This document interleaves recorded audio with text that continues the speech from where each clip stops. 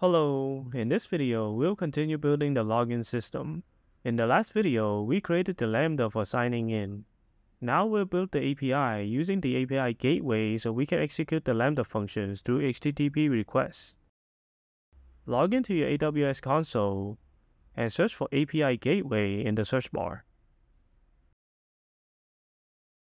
Select it in the menu.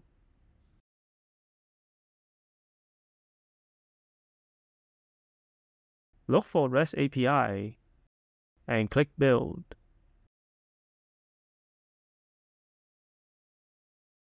Select New API, then give it a name like Login API.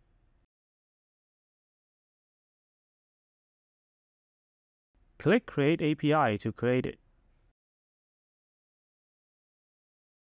In the Actions drop-down menu, click on Create New Resource. Give the resource a name like Sign Up, and use Sign Up for the path. Click on Create Resource to complete the process. This will allow us to create our API endpoints under the alt resource path once we define them. Click on the resource that was created, then click on the Actions drop-down and create a new method. Select Post in the drop-down under the resource and click on the check icon. On the right side, make sure Lambda function is selected for the integration type, and the Lambda region is the region for your Lambda. For the Lambda function, type in the name of the Lambda that is used for creating accounts. Click Save to create the method. For the permissions alert, select OK so that AWS will apply the correct permissions for our API to call the Lambda. Now we have our first endpoint for our API. To test this, click on the Actions drop-down and deploy it.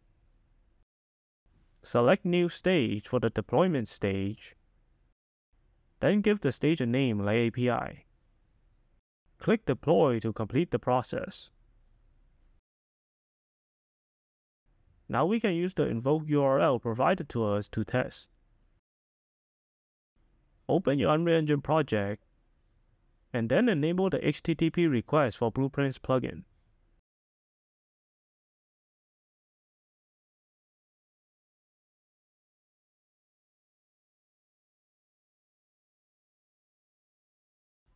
Open the level blueprint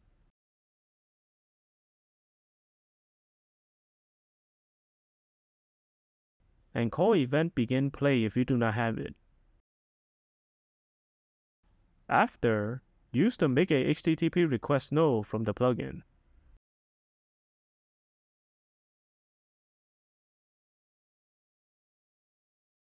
Select Post for the method since the endpoint we created is a post request. Paste the invoke URL in the URL pin.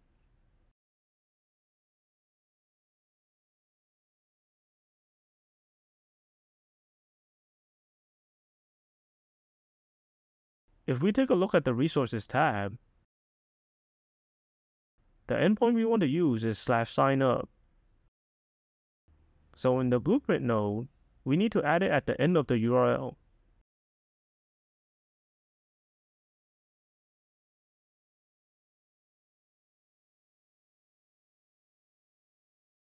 For the params, create an empty map.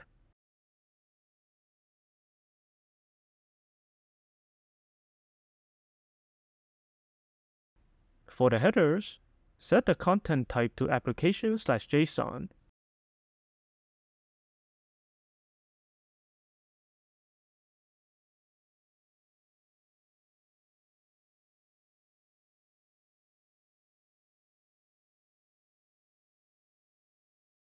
This indicates that we want to send a JSON object with the request.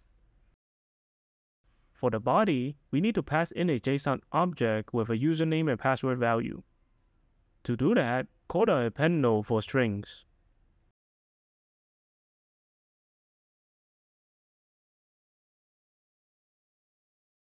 For the first slot, put the open curly bracket.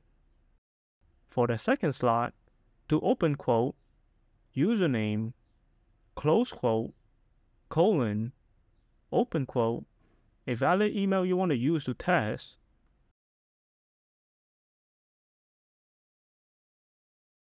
close quote, then a comma. Click on Add Pin to create a new slot, and do the same for the password.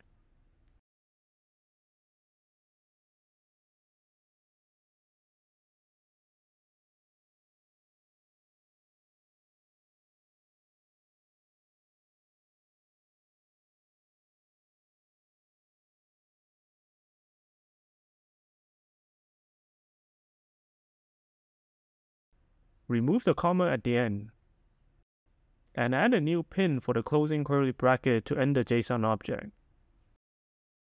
Set it as the body of the request, then add the onComplete callback. Click and hold on it, then drag on an empty spot. Select Add Event, then add Custom Event.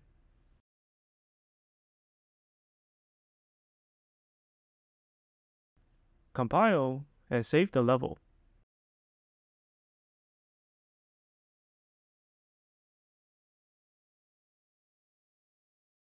If you're using the same email from earlier, make sure to delete it from the Cognito user pool so we can use it to create an account again.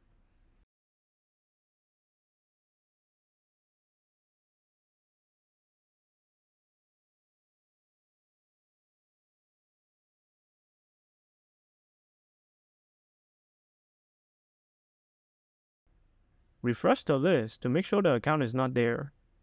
Now launch the Unreal Engine app.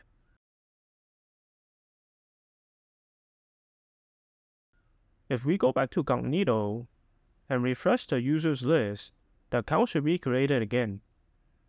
Now let's finish creating the API. Go back to API Gateway, click on the root, and open the Actions dropdown to create a new resource. Name it Confirm, and leave the path the same as the name. Now click on Create Resource. Then create a new method.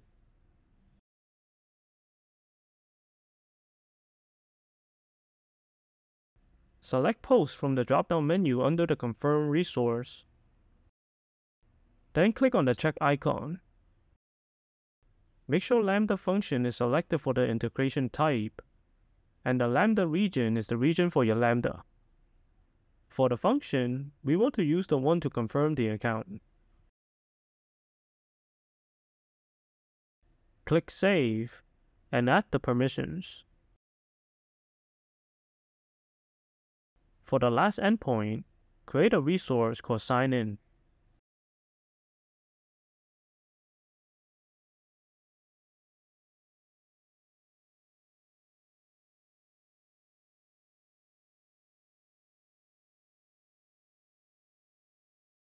Then create a post method under it.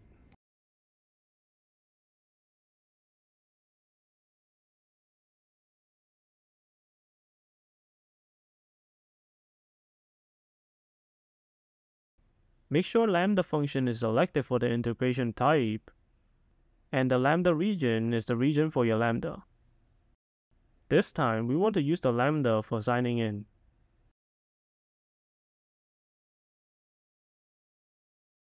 Click Save, and add the permissions. That's all the endpoint we'll need. Now we just need to deploy it. In the Actions dropdown, click on Deploy API. Then select the stage that was created earlier, and click Deploy. That's all for this video. In the next video, we'll connect everything together with the UI. If you find this helpful, give it a like, share, and subscribe to support the channel.